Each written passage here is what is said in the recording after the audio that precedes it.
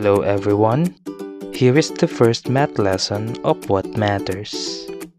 This is all about the application of sequences. If you want to know the real-world examples of sequence, watch this. Alright, let's begin. One of the breathtaking, super exciting sports is skydiving. Although it seems too dangerous, some still choose this as their form of recreational activity. Would you want to try it? Now, here is a problem involving skydiving. During a free fall, a skydiver jumps 16 feet, 48 feet, and 80 feet on the first, second, and third fall respectively. If she continues to jump at this rate, how many will he have jumped during the 10th fall? To answer this, we will be using a procedure called See, Plan, Do, Look Back. Now, let's see the problem. What type of sequence is illustrated here? Remember that if we're gonna write 16, 48, 80, we're gonna form an arithmetic sequence, since there is a common difference. Now, let's plan our solution. As we identify the problem as an arithmetic sequence, let's answer the problem. How many feet during the 10th fall? From here, we can see that the 10th fall represents the 10th term. Hence, we will find it using the nth term formula. Got it? Now, looking again to the problem, let's do the solution.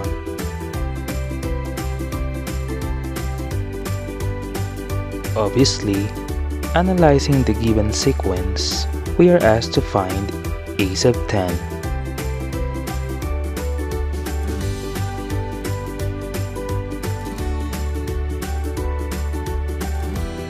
Given a sub 1 as 16, the common difference as 32,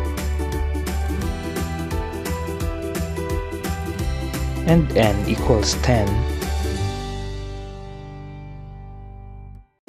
we can now substitute it to the given formula. That will be a sub 10 is equal to 16 plus the quantity 10 minus 1 times 32. From that, a sub 10 is equal to 16 plus 9 times 32. As we know, 9 times 32 will give us 288. Adding it to 16, a sub 10 will now be equal to 304. So by interpretation, during the 10th fall, the skydiver reaches 304 feet.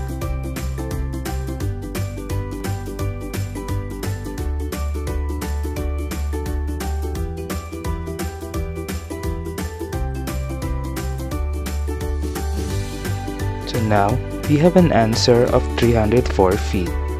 Now, it's time to look back to the answer. Is it correct? Although this part is optional in nature, it is still advised to check the correctness of the answer. We can just continue the sequence until we reach the 10th term. From 16, 48, and 80, we will have 112, 144, 176, 208, 240, 272, and as you can see, the 10th term is 304. Let's have problem 2. If you have 2 parents, 4 grandparents, 8 great-grandparents, how many ancestors do you have after the 8th generation? To solve this problem, we will be using the See, Plan, Do, Look Back procedure. As we can see, 248 is a geometric sequence. Finding the number of ancestors in the 8th generation means finding the 8th term using the nth term formula. Now, let's do our solution. 8th term is a sub 8. So we will find a sub 8 using this formula. Given a sub 1 as 2, the common ratio as 2, and the number of terms as 8, we can now substitute it to the formula. We have a sub 8 is equal to 2 times 2 raised to 8 minus 1. Then we have 2 times 2 raised to 7.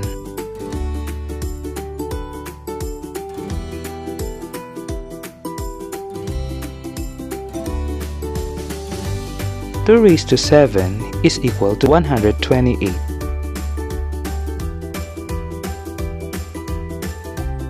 Is equal to 256. So by interpretation, the number of ancestors in the 8th generation is 256.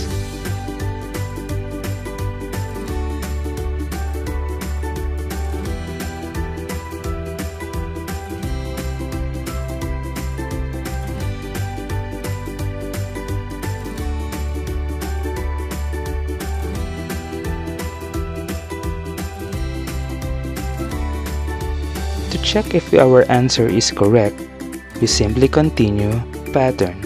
We start with 2 for 8, then we multiply 8 by 2. So I will use another color, that will be 16, times 2 will be 32, times 2 will be 64, times 2 will be 128.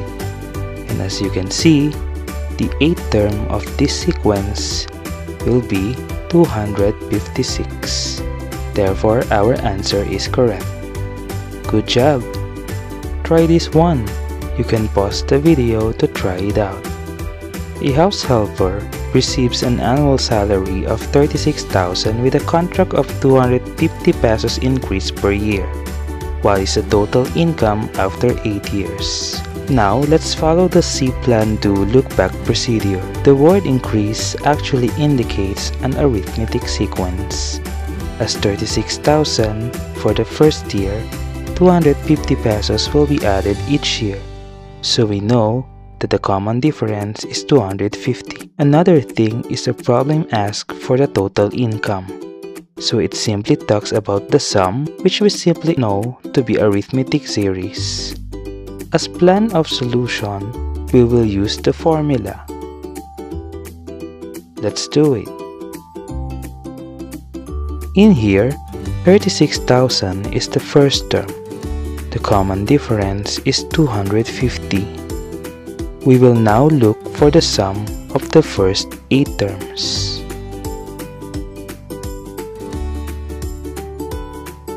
To do that, we need a sub 1, which is equal to 36,000, and n equals 8.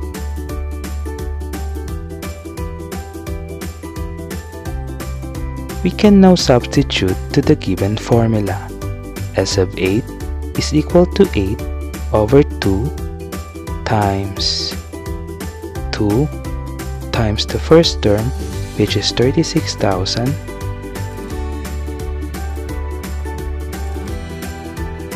plus the quantity n, which is 8, minus 1 times the common difference, which is 250.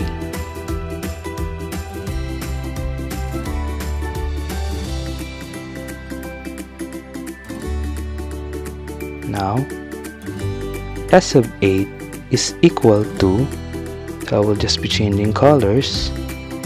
So 8 over 2, we know that to be 4. Then multiply 2. Okay, 72,000. Okay, I'm sorry, I'll be just changing the color.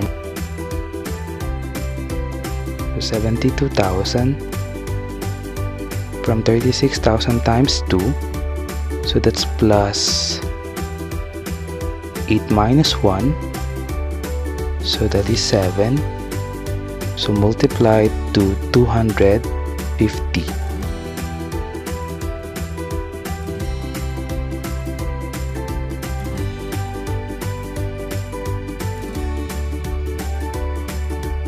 So I'll be changing colors again, so I'll just copy 4. That will be times, okay, so 72,000 plus, okay, so we know that 7 times 250 is equal to 1,750.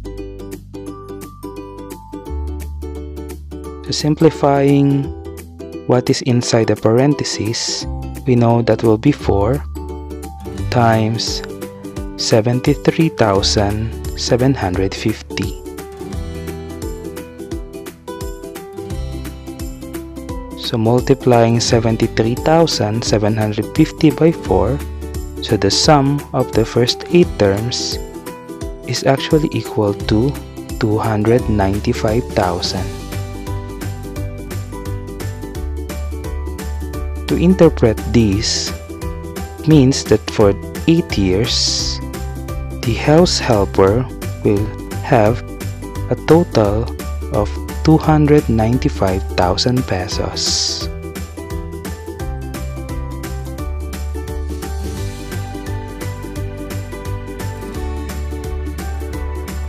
To check the correctness of the answer, we simply add all the terms of this given arithmetic sequence. With that, we can see that the answer will be 295,000.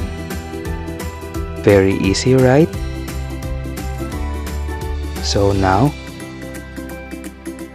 in our world, whatever things you do, whatever things you enjoy, always remember that sequences are everywhere. Because in here, we always consider what matters.